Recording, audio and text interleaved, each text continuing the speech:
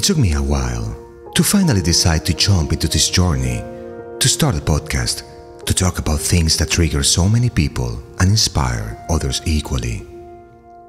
I don't have any idea of how this channel will evolve, but for now, I will present the content in two different capsules, the cinematics and the podcast.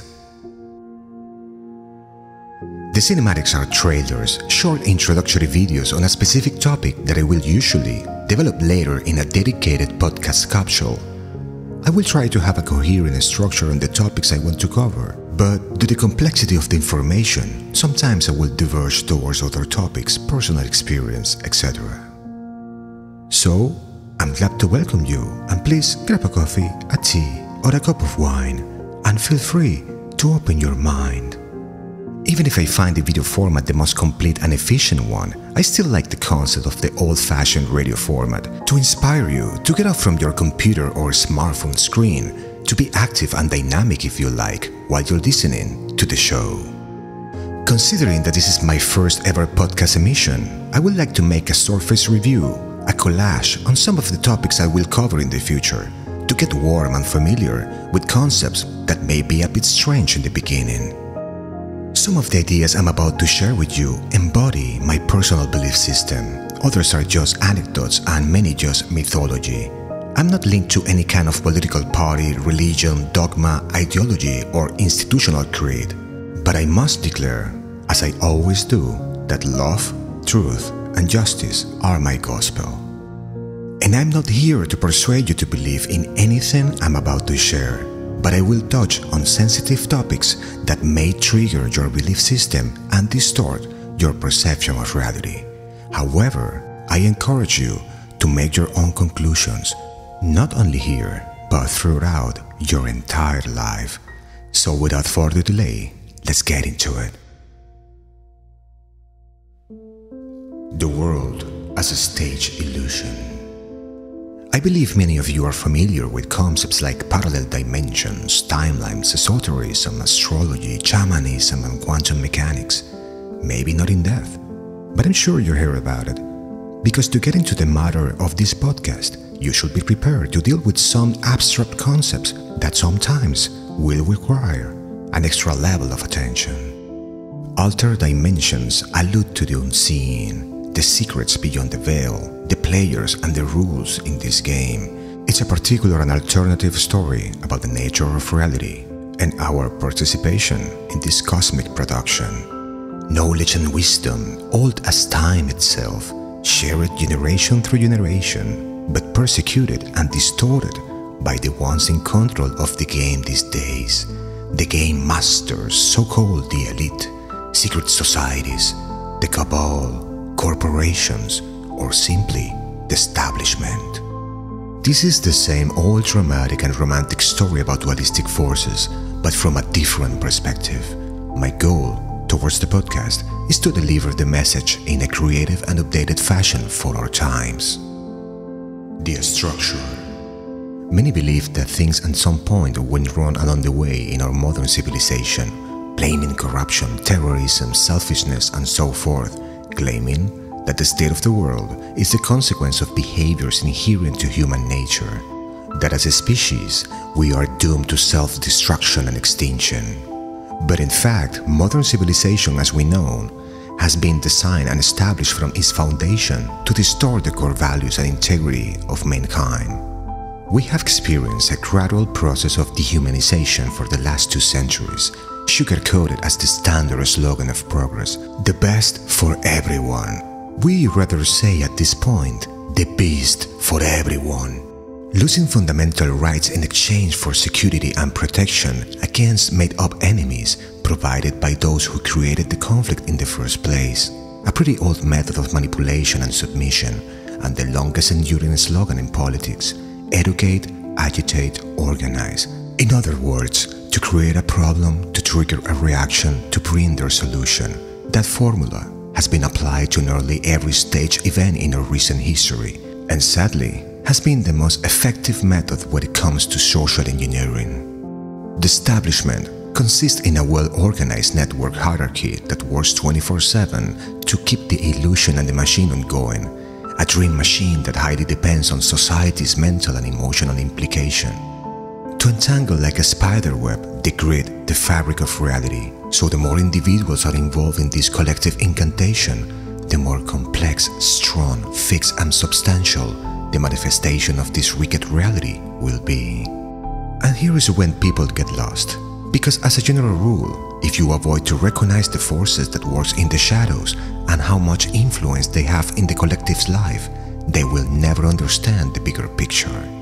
The establishment is our nemesis. It's an archetype of the antagonistic forces against evolution and preservation of life. It's a mental virus against imagination and creation, and his assignment is the corruption and distortion of the laws that constitute the natural order, the light from source. It's like a cosmic soap opera, and his representation is this shit show we call modern world, with a cast of the most pathetic characters ever, horrendous art direction, and the most terrible soundtrack ever composed. As far I know or remember, nobody asked me if I wanted to watch this fucking low-budget production, but here I am, like it or not, taking part of the cast, as well as you guys. The last 3 years. The last 3 years has been literally like walking into a weird and reverse parallel dimension, an upside-down world, similar to concepts like the Stranger Things show, though for me has been like this my entire life. Aside from the deceptive health operation of 2020 that everyone has been forced to be familiar with, there are many other deceptive events that people are unaware of, or they're still stuck in what I call the VIP zone, the very ingenuous people's zone, or plain and simple, they don't give a fuck. It's some kind of new paradigm of evilness and mediocrity, and people are dedicated to it. Like the more ordinary you are, the more celebrated you get. It's like a great new skill, to be an idiot. Not to mention the demonic narcissistic army that is taking over the soul of the collective. Nonetheless, even Lucifer is in profound shame by the lack of art and beauty of these strange times. In addition, the levels of corruption are so high these days that has been accepted and normalized as a natural social behavior. People tend to talk about corruption as if it were something exclusive to their political spheres, but many don't realize that corruption occurs in institutions such as education, law, defense, health, science, entertainment, and many more. Corruption is the disease, is the cancer of our society, already in metastasis due to the lack of values and honor. Even the soul can be corrupted just by being exposed to toxic media content for a long period of time, normalizing murder as a human tradition in the collective's mind, desensitizing their emotions towards perversity by exposing them from an early age to continuous aggressions against brothers and sisters through psychological operations. As a general rule, there's no chance for you to reach a position of power in any of those institutions I mentioned before, unless you are part of their family bloodlines, corrupt or corruptible. You can be the most amazing artist, teacher, or scientist on earth, but if you don't agree with the holy dogma and the messianic agenda, there's no place for you in the club. Because it's not about finding the cure for the disease and being a hero. It's actually to design intelligent and programmable diseases that can be triggered in the right place at the right time. So that places us in a very vulnerable position to believe, agree, and even pay for any kind of bullshit they throw on us in the media coliseum of entertainment, abusing the principle of authority, creating confusion and dissociation as never before in human history. Let's take a look at the ongoing script. Science is debating if reality is a thing or a simulation. Security agencies are in conflict with alien life forms, while the experts are anticipating worst-case scenarios for artificial intelligence. I truly believe we can all agree we are living in strange times. Aliens. And talking about dissociation, now according to the mainstream media, we are facing an alien invasion. UFOs, UAPs, ovnis, intelligent officials, and Tom DeLonge from Blink-182. What the hell is going on here, guys? Well, this quote-unquote disclosure is just part of a huge distraction operation, I guess, that nothing have to do with any extraterrestrial life forms, or at least a legitimate one, if that is a thing. Like the Roswell incident in 1947, originally named as Project Mogul, apparently a meteorological globe accident covered up by a fairy tale of extraterrestrial crash. In fact, the meteorological globe ends up being a reconnaissance satellite globe. So far, the only way to put at high altitude autonomous communication artifacts, aside from solar-powered drones like Starlink technologies. Yes, I said drones. So they reinforce the Roswell extraterrestrial narrative with ridiculous alien puppets, way less credible than any Muppet character, and pretty ugly and disturbing beings based on interdimensional demonic entities described in 1917 by the British Windsor's family favorite warlock, the Beast, Aleister Crowley, a character that may well deserve a dedicated podcast in the future.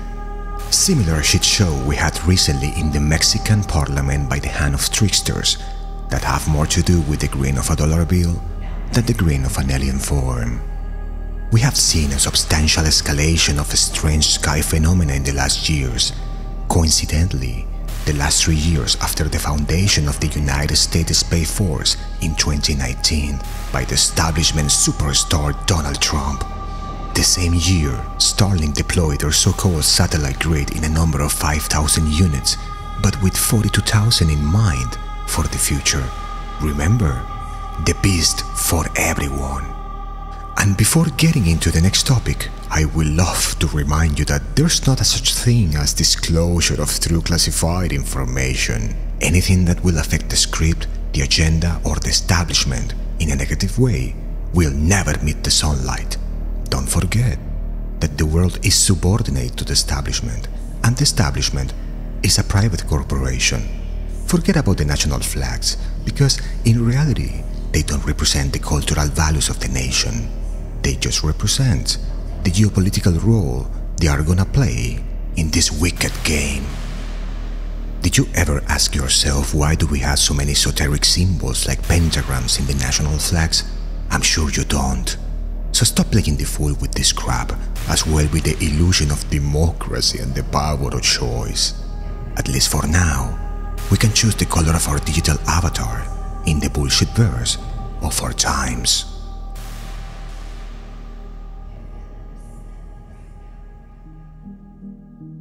The social networks. I remember a time not long ago when online social interaction was a thing, or that was the purpose of applications like Facebook, a common space for social discussion where people engage in different topics and share their experience in a more quote-unquote natural fashion than today. And I personally think it was a great idea, but the reality is that it was just a stepping stone to a deeper layer of manipulation. In fact, Facebook is merely an establishment tool like the rest of mainstream applications. They needed a global database with everybody in it, like the most complete intelligence agency database ever, which even Stalin never dreamed of. And the brilliant thing is that they didn't have to chase anyone to map their face and put their info in the database, because the trend pushed everyone to be part of the show. So the selfie photo mode became the most ridiculous and successful intelligence operation ever applied on society. And I'm so sorry to say this, but we have to recognize it was fucking brilliant. On the other hand, they needed a place for polarization of opinions, because we all know that humans are pack creatures and misery likes company. The perfect stage scenario to make you believe that a large number of people agreed to go against common sense and rationality. But to be honest, I think common sense has gone long time ago anyways. Back to Facebook. At first, people didn't buy it at all, as always happens when something new comes out of the blue, to the point that the establishment had to produce a silly $40 million movie to motivate people to join the application. Then, they politicize it and use it to convince public opinion to invade other countries and recreate fake revolutions like in Libya. A public opinion that in general celebrate the uncovered demise of a country they never heard before in their life, followed by radicalized politically, religiously, and sexually those invaded countries to plant the seed of discord and resentment towards Western culture. And after a few years, they harvest distorted and single males to send over Europe inside the Trojan horse of humanitarian reasons. So the Islamic hidden cells that they're scared us about in the time frame of 9/11, 20 years ago, is now a thing all over Europe. And they have nothing to do with any radical Islamic boogeyman. This is pure social destabilizing operations, a silent invasion and an imminent perfect storm. Just take a look at France, Netherlands, or Scandinavian countries today. It's all about the destruction of the culture and lifestyle of European countries. This is the big reset they are talking about. So after accomplished those stages of the agenda, they began to disapprove Facebook, claiming that it's just a trinket market for cat people, pushing new generations towards the next level of the social applications.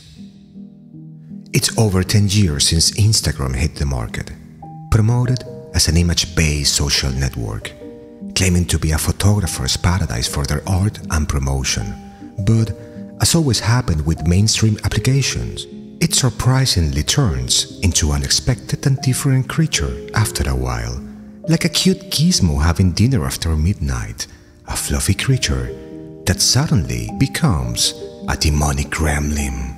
Let's pay attention to the name Instagram. It sounds like pentagram, don't you think? The instant gratification pentagram, the social network. Just pure modern witchcraft, if you ask me.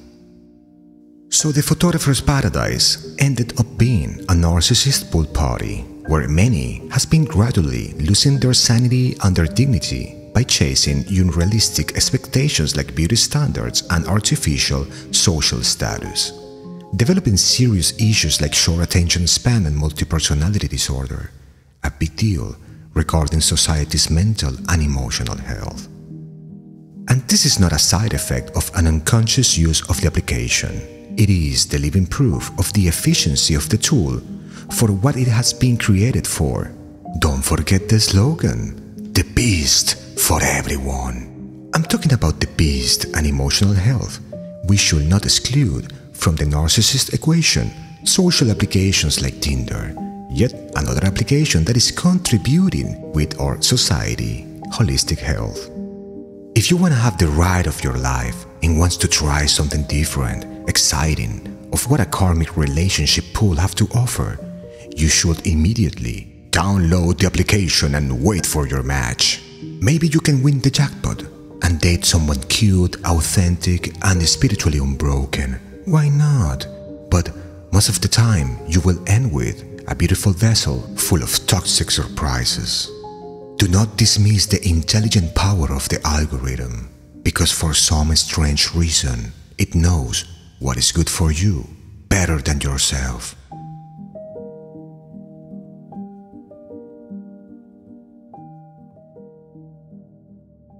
The New Age spirituality.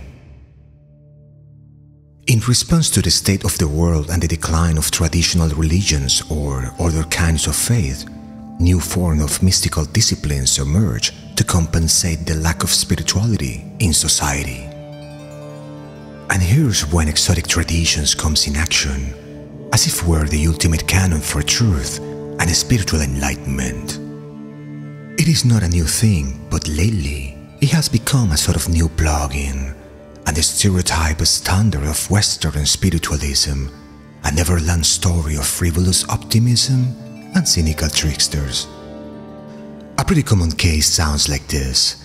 No matter how toxic, psychopath, or narcissist someone had been, because as soon they get onto their yoga mat, mystical crystals, sound bowls, vegan diet, or ayahuasca smoothies, they will, by divine grace, cleanse their sins and the mess they have caused in their life and the life of others. Of course, a cleanse ritual boosted and sanctified by an Instagram story. And if, for some low vibrational reason or judgment, that doesn't work for the person, they gonna rely on the trauma-based formula to justify their actions as unconscious ones, even when they know perfectly what the fuck they're doing. Too much sage, too much smoke, but no fire. Of course, there are many exceptions and wonderful people in those so-called spiritual communities, people with wisdom and realistic expectations that knows what they're doing and contribute with the so important collective's healing process. But as always happens within trends and creeds, they tend to monopolize ideas and concepts and enclose them in a sandbox with the consequence of denying everything outside them that is not aligned with their beliefs and dogmas, imposing their vision and even their diet to others as the ultimate approach to save the world from humans' ego, patriarchal traumas, or any other kind of establishment propaganda. Humanizing and sugarcoating the wildness, dreaming of a unicorn land where fear, sacrifice, pain and death doesn't exist, just by the will of their glittery intentions, ignoring the fact that the universe cannibalizes itself through the dance of Shiva, like the Ouroboros snake that swallows itself for the eternity. Nothing is free from fear, pain and sacrifice in existence. Even the stones are afraid by the ruthless rage of water. But the most dangerous aspect of all in this context is the consequences associated with taking part in esoteric rituals, using psychoactive substance, facilitated by sneaky shamans that tend to cuddle with demons every night and are more concerned about the boobs of La Gringa Pachamama. There's not a better window for spiritual or energetic corruption than those practices that requires you to be vulnerable in many ways. It's like keeping open the windows and front door of your house to let anything that wants to come in and out as the wind, and can be the case that your house eventually is located in a drug-dealing neighborhood full of addictions. Many of the modern shamanic rituals and spiritual retreats where the assistants' backgrounds are unknown end up becoming a sort of all-you-can-eat party for entities that will not like the fun to be over. Let's fall for the enlightenment marketing agenda that sells you the idea that this is a prison and the freedom and ultimate truth is far away out there, only reachable through tireless transcendental meditation and 100 years of dedication. The same narrative repeats itself in many stages of our society. Even the space race is selling you the same idea, that our planet is a prison and our future is in the unreachable stars, looking for someone else out there to escape this cosmic isolation, because according to them, what we got here is not enough, is too mundane, or is dying. I don't know. I think it's more simple and less sophisticated than that, because the fact is, every living creature is already enlightened, because it's alive.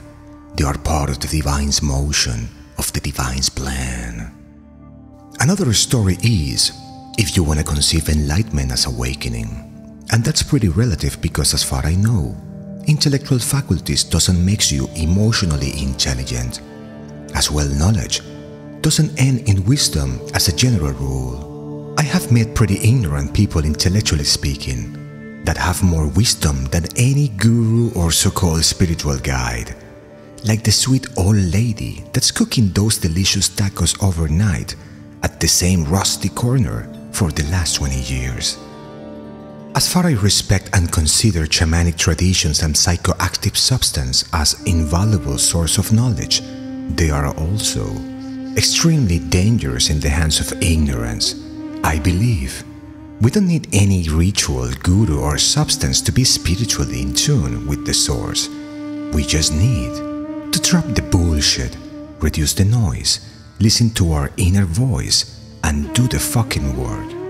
I experienced all this in my own flesh through my personal quest, but even with all the risk involved, I encourage you to answer the call if that's the case, But don't forget to follow your intuition and your higher self, because they are the ultimate spiritual guide you will encounter in your lifetime. The spiritual path is not a walk in the park. It is an untamed domain that will require more sweat, tears and blood than any physical fight you can imagine, where the toughest threat you will encounter is your own self. Not everybody is willing to sacrifice themselves for a cause, even less the items or lifestyle that represents their beliefs, passions, or what they think represents themselves. But also, spirituality is to accept and integrate the fact that we are part of the wicked machinery that depredate our ecosystem in a direct or incidental way. That doesn't take away the urge for our implication to make a difference. Nobody's free from sin and responsibility in this game. Like it or not, everybody has their hands stained in blood from those sacrificed in the name of progress, luxury, or the latest iPhone.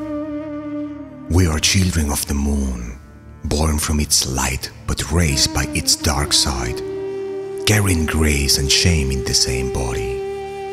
We all are broken in some way or another.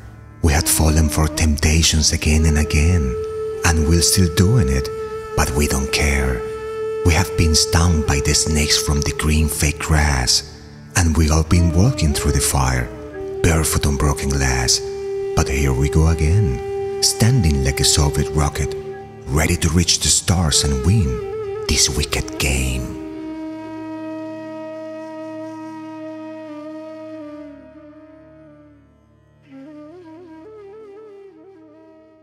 The game masters and the cognitive perception.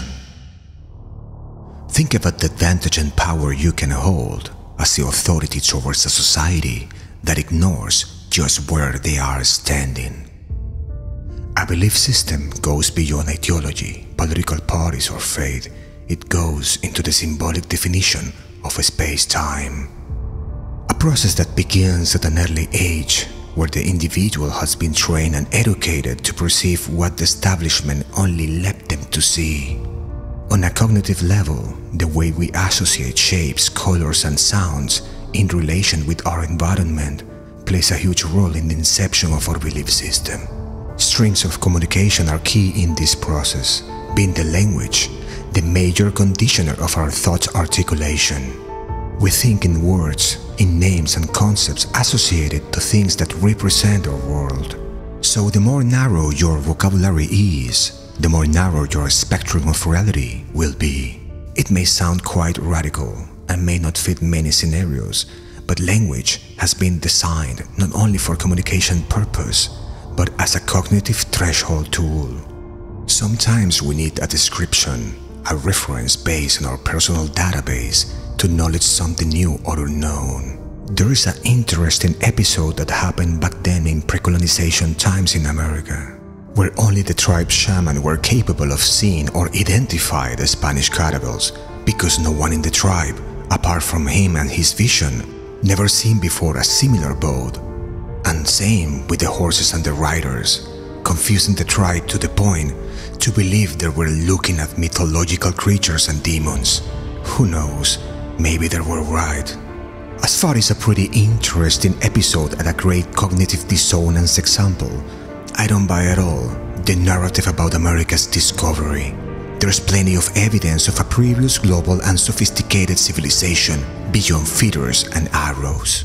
Back to the main topic. The spoken word is not just a modulated sound, it is a vibrational pattern that interacts not only with the mechanical function of the ears, but with the quantum field through vibrational wave particle functions, similar to photons. To put it bluntly, our words modify space-time, similar to our thoughts, but way more powerful. Have you ever heard of the living word? But not only sounds interact with our environment in a quantum level, our brain is the most powerful multidimensional machine not quite yet understood by science. Just the process of thinking and holding multiple thoughts while you are driving and analyzing the road is a multidimensional process. I like to use a radio analogy to explain this concept because actually it's a similar principle. There are thousands of radio stations playing music at the same time, but the reason they don't overlap is because they are all playing at different frequencies. You will need a receiver to tune in the frequency you want to keep on, but it doesn't stop there. You will need enough bandwidth to reach and tune the whole range of stations. The same happens with altered dimensions. They all are already here, coexisting at the same time. So the better the quality of the electronic components, the better the reception of the frequency, and consequently, the better the music will sound. Following that analogy, you shouldn't be surprised that our society has been downgraded from premium hi-fi sound quality to an AM bandwidth shitty quality. A downgrade either through the diet, the media content, the lifestyle, fear programming, and so on. According to science, the observer interacts with the manifestation of reality, rendering the physical dimension from his perspective and perception in a cohesive synergy. Nothing new from a esoteric and metaphysical perspective, but pretty telling about in which direction the paradigm of life in modern civilization is moving to. So your entire life is moving through energy, frequency, and vibration, an invisible ecosystem that defines our ultimate physical reality.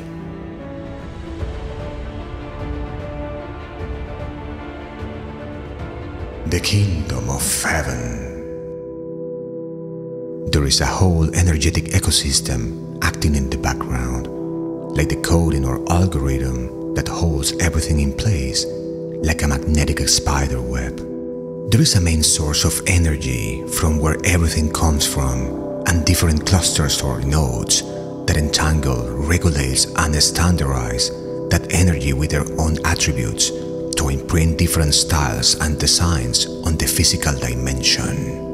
And just as a birthmark, your life will be determined since your birth by the influence of those nodes of power, commonly known as the stars and planets, a cosmogony of intelligent energies that defines a big part of your personality, weaknesses, and strength, even the course of life, making of the firmament the screenplay of this cosmic blockbuster.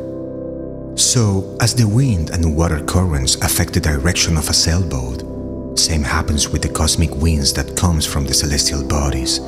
There are winds that blows towards your desires, but there are others that blows against your will, slowing down your path and sometimes keeping you stuck in the same place for a long period of time.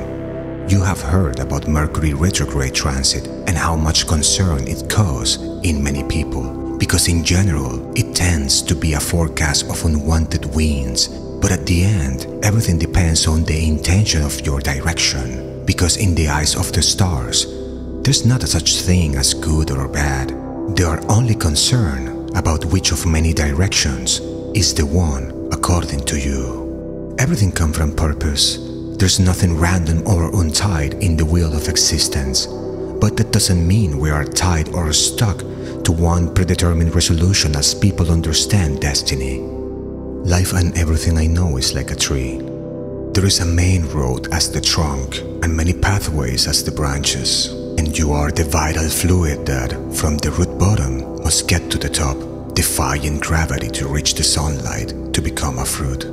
And you are the only one to decide if you want to go through the shorter and weaker branch to become a pale and sweetless fruit that falls before getting ripe, or instead you choose the high road, the longest and strongest branch, to become a beautiful and shiny sweet apple in the Eden. But it comes with a price. You become more visible to snakes. Even the Bible and their characters are just archetypes of the transit and dynamics of those celestial bodies, making pretty clear that the kingdom of heaven is upon the stars. That doesn't take away the importance and the symbolic meaning of the tale. In fact, it becomes more important than ever to understand the different chapters of the spiritual warfare we are involved with.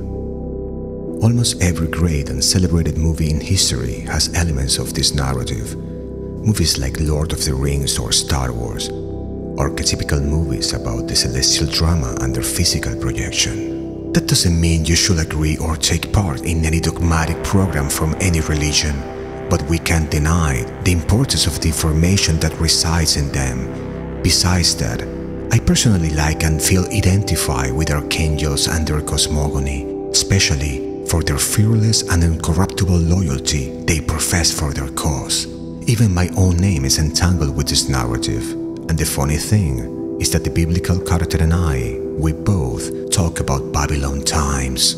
Of course, as I said over and over again, wisdom has been corrupted by the ones in power of the game, but time has shown they can't tear away the truth from life, but they can invert it and distort the meaning behind it, like the symbol of Christ and how they illustrate the Holy Spirit in flesh as a human body with a crown made of thorns and crucified to a mutilated tree as the ultimate religious symbol of love, compassion, and sacrifice for others. More than a symbol of love and compassion, what I see is a clear declaration of intentions from an immoral and distorted institution that has more to do with smuggling your soul than saving it from hell. Ironically, they are the ones obsessed with the opening of the gates of Apollyon, the gates to the infraworld. The game over. And like any game have its rules, existence have its own. Karmic retribution is one of the most interesting regarding human dynamics, and believe it or not, the establishment plays the game under those rules. That's why exposing themselves through their media as fictional content accepts them from being judged by the stars, because according to the game, truth must be exposed or called in plain sight, while the contenders are the ones that must read the signs and decode them by themselves. Like it or not, the establishment are a fundamental piece of this game. They are the ones giving purpose to our courage, because courage and determination is the fuel of the universe, even beyond love or what people in general understand by that word. I've been playing this game and decoding those signs for the last 20 years. I've been witness how every stage of the messianic agenda and the divine prophecies has been accomplished through the years. I've seen how society has fallen for deception, betraying brothers and sisters for the sake of snakes and smoke and mirrors. And I'm aware of all the toxic programming that we have been exposed to. But this is just the beginner's level of the wicked game they want to make us participate in as a special guest. But also, I've seen how palm trees under a tropical storm don't break or fly away, because they are flexible enough to bend to the ground, because their roots are bigger and stronger from what you can tell. There is a storm coming, and of course they know it, but what they don't know is from which direction the storm is coming. Thanks for listening, and don't forget to subscribe and like this podcast. My name is Jeremiah Slosher, and I'm your host from Alter Dimensions. Two armies are coming at me. Their flags and weapons look the same.